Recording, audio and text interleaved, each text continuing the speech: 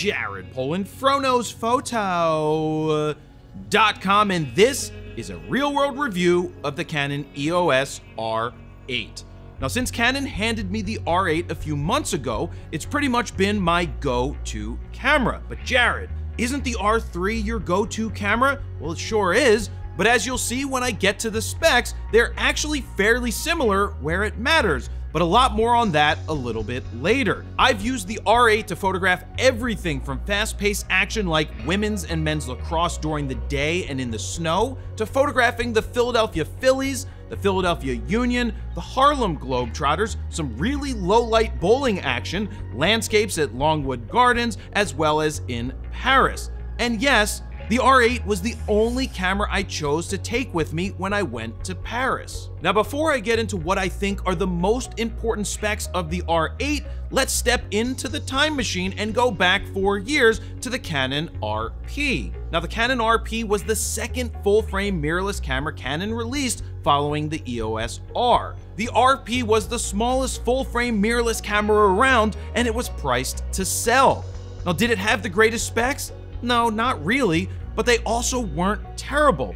In fact, with a few firmware updates, the RP gained super solid autofocus and continued to be a viable camera for many years to come. So why am I bringing up the RP in the R8 review? Well, simple, the body. The RP and the R8 share pretty much the same body, but that's where the similarities end. That's because the R8 innards are mostly that of the R6 Mark II. That's right, they share the same 24 megapixel sensor, the same dual pixel AF, the same Digic X processor, the same 40 frames per second shooting for stills, the same video specs, similar bells and whistles, but with different price tags. So what makes them different? What does the R8 lack that the R6 Mark II has? First, the bodies are different. The R6 Mark II has dual SD card slots, a bigger battery, IBIS, and a mechanical shutter, whereas the R8 has one SD card slot, a smaller, less powerful battery, no IBIS, and is limited to 6 frames per second with the first curtain electronic shutter, but still gets the same 40 frames per second with the electronic shutter. Now, this is usually where people start yelling at Canon and accuse them of breaking out the cripple hammer. And this is where I tell those people to grow up. Do you really expect R3 features at R8 prices? The point I'm making here is you literally are getting the same quality and shooting power of a $2,500 camera in a $1,500 one with some minor trade-offs. So do these trade-offs hinder your ability to get the job done? Well, we'll find out by the end of this video. Let's start with the body itself. It's small and compact for a powerful full-frame body. Now keep in mind, if your hands are on the bigger side, not like mine, your pinky might be hanging off the bottom. But Canon does offer a solution just for solving that in the way of a screw-on grip that gives your hands a little extra room. It actually makes a difference, though it doesn't add any other actual functions to your camera. The dials and buttons are mostly all remappable, meaning you can assign them different functions that work just for your needs. The touchscreen flips out and rotates, the EVF, though small, is still bright, fast, and clean, and the menus are simple and easy to learn as well as navigate. Now, from a body standpoint, Canon did a nice job making a tiny body feel right at home in your hands. Now we move on to the single card slot. Now I prefer having dual card slots so I can shoot redundant, meaning every RAW file I take gets saved to both cards. You do not have that ability with the R8, and it might be a deal breaker for some. Now, I'm not gonna sit here and try and defend one card slot being similar to only having one roll of film in the camera, because times they change. There's always a possibility of a card failing and you losing all of your images. Now, with that being said, knock on some wood for me because this is important. This hasn't happened to me. Now, my recommendation is this. Make sure you use a professional, reputable brand SD card. We're talking something like ProGrade Digital, SanDisk, Sony, and a few others, not some no-name, cheaply made, slow SD card. Do not, I repeat, do not cheap out on the SD card. Also, do not order cards from Amazon. because there's been times in the past where they've shipped counterfeit cards to people. Stick to the reputable stores like Allen's Camera, B&H, Adorama, Sammy's, and even Best Buy. To me, one of the most important features of a camera is its autofocus. Now, I understand autofocus isn't everything to everybody. If you're a landscape photographer, it's not as important to you as it is to someone who shoots sports or wildlife. Now, personally, I rely on autofocus 99.9% of the time because 1, my eyes are blurry, and 2, the autofocus has gotten so good that it allows me to capture things I personally would have missed if I didn't allow it to do its thing. What's great about the R8 is it sports the same processor and focusing engine as the R3, a $6,000 Pro body. When using an R8 in terms of autofocus, I don't sit there and say, man, I wish I had the R3's autofocus, because the R8's autofocus is on par with the R3's right out of the box. And in my opinion, I feel the R8's autofocus is superior to that of Sony's flagship A1 and head and heels better than Nikon's Z9 and Z8. And that's saying a lot. An entry-level $1,500 camera has better autofocus than flagship cameras. The R8's autofocus is pure insanity. The fact that it keeps up in every fast-paced action scenario that I've thrown at it, from lacrosse to basketball to baseball and soccer, means its autofocus is going to keep up everywhere. I should also add, a lot of the footage was captured with a 12-plus-year-old EF lens that I used the EF to RF adapter on. So how many frames per second can it capture for stills? Well, the answer is 6 frames per second with the first curtain shutter. Now, mind you, it doesn't actually have a full mechanical shutter, and a whopping 40 frames per second with the electronic one, which is 10 frames per second more than that of the R3. Wait, it shoots 40 frames per second and it's $1,500, and the R3 is $6,000 and can only shoot 30? So what's the catch? 1, when you shoot at 40 frames per second, you will fill the buffer in 1 second. Yes, you have a teeny tiny buffer, and if you're not careful with how you shoot, you're gonna be locked up for 4 to 6 seconds until the buffer clears and you can shoot again. When I was shooting sports, I made sure to only do quick bursts of about a half a second at a time, because I felt this gave the camera and buffer enough time to catch up and not lock up.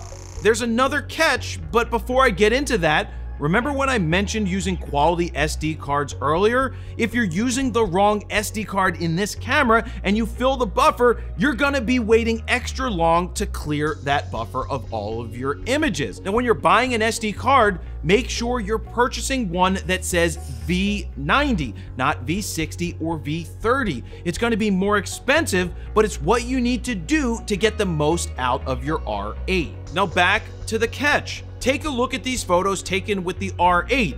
You see how the ball and the bat are warped? Now take a look at a similar photo taken with the R3. What's the difference? Well, the R3 has what's called a stacked sensor. Stacked sensors have a faster readout speed, meaning fast-moving objects will not warp when being captured. But the sensor in the R8 and pretty much every low-end camera from Canon, Sony, and Nikon are not stacked sensors. These sensors have a much slower sensor readout speed, which leads to the potential for rolling shutter. Now, with that being said, the R8 actually has a faster readout speed than most other cameras, which meant I didn't get a lot of rolling shutter in most of the action sports that I shot. I didn't see issues with lacrosse players running full speed down the field.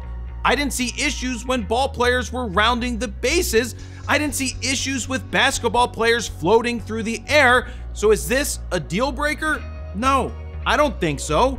You just have to be mindful of what might happen with super fast moving subjects or objects like baseballs. I should also mention, with the first curtain shutter, you won't get rolling shutter, but you also only get 6 frames per second, and it's not fully silent when you're in that mode. Let me jump in here real quick because I want to show you this photo taken with the Canon R8 and edited with 11 of the presets from FroPack 3, starting with Zoolander, followed by Winnebago. Then we've got Walter White, Prestige Worldwide, Mount Airy, Mentos, King Contrast, Eckert, Capone, Canadian Tuxedo, and Fifth Element. But check out my favorite preset of all time called Skittles. Boom, one click, and that's how good Skittles looks. So look, if you're looking to speed up your RAW workflow, give yourself a great starting point, or you're tired of presets just not working, ours work. We created 15 custom Lightroom presets that you can check out right now at FroKnowsPhoto.com/ProPack3. While you're over there, you can play with the sliders to see the befores and the afters. And if you decide to pick them up right now, they are currently on sale. Or you could save even more by getting the triple play bundle that includes FroPack 1, 2, and 3, as well as Skittles. Now, let's get back to the video. One of the 3 caveats of the R8 is its battery. The battery life isn't great, and that's expected because it has a smaller battery. Now, I was able to make it through roughly a full half of a lacrosse match before the battery indicator started blinking red. That was somewhere around 500 to 800 raw images that I captured. If you're shooting video, you're definitely gonna chew through the battery quickly as well. Now, my rule of thumb is this: to have at least 2 extra genuine Canon batteries with you at all times. Now, I say genuine as I'm not a fan of third-party batteries. Spend the extra few bucks. You'll thank me in the long run, because sometimes those third-party batteries just stop working and you're left in the lurch. Though it chews through batteries quickly, it's not a deal breaker, because with the extra batteries, you'll be totally fine. You also can charge your camera via USB-C when you need to get extra juice and you're on the move. Now onto video. The R8 is very capable when it comes to capturing video. You get full width 4K up to 60 frames per second oversampled from 6K with up to 2 hours of record time, which is basically unlimited record time to me. Now, in terms of overheating, Canon says you can get up to 30 minutes of record time in 4K 60 with no limit in 4K up to 30p. Now, we never ran into any overheating when we used it in the real world. Just like other Canons, you can achieve 10-bit 422 video when shooting in C-Log 3. And when it comes to slow motion capture, you can get up to 120 frames per second with no audio recording, and full HD up to 180 frames per second in super slow motion. Another cool addition is the digital hot shoe. This means audio can be passed directly from the microphone through the digital hot shoe without the need for any wires. Now, this comes in handy when you're vlogging, as no wires will be getting in your way. You pretty much have the same video features and functions as the $1,000 more R6 Mark II, with 2 exceptions.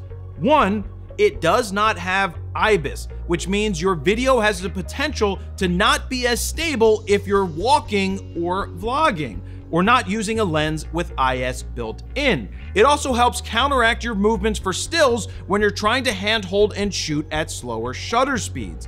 And when paired with RF lenses that have IS, or image stabilization, you get even more handholdability at slower shutter speeds. Would I prefer having IBIS? Of course. It would have helped me in Paris when trying to capture this dog at a cafe at a slower shutter speed. But it's not a reason I wouldn't buy this camera. Look, you'll have to decide which trade-offs you can live with and which ones you can't. And secondly, you have no raw video recording, which isn't a deal breaker at all. All around, the R8 is a great affordable option for quality video. Glass, glass, glass, glass, glass. Give me quality glass on a cheap camera versus crappy glass on an expensive camera. Yes, quality glass can be pricey, but quality glass goes a long way towards getting the best results out of your camera. For my shoots, I used everything from adapted telephoto lenses like the 400 2.8 as well as the 600 f4 to the best of the best with Honor Sir RF glass like the 28-70 f2, 50-1.2, 85-1.2, 135 1.8, 70-200, and anything else that I could get my hands on.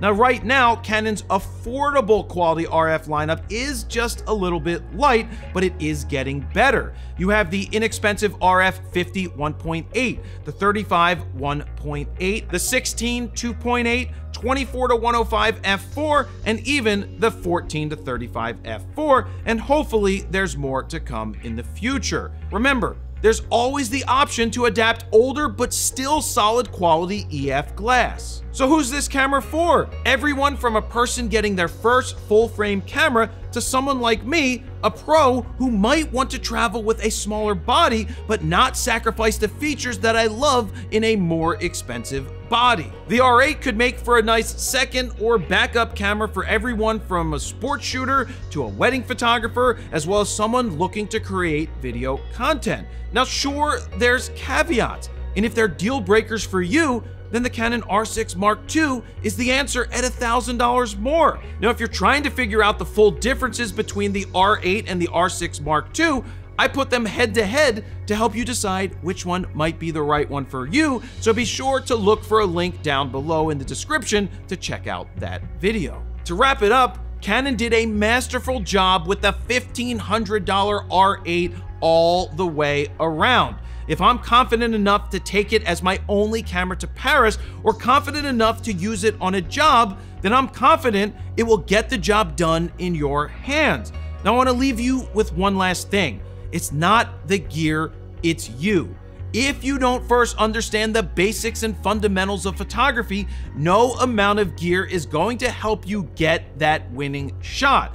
And if you'd like to take better pictures, just look for this orange box over on FroKnowsPhoto.com, put your name, email address in it, and hit send it, and I'm gonna send you a free guide to capturing motion in low-light situations. Jared Polin, FroKnowsPhoto.com. See ya.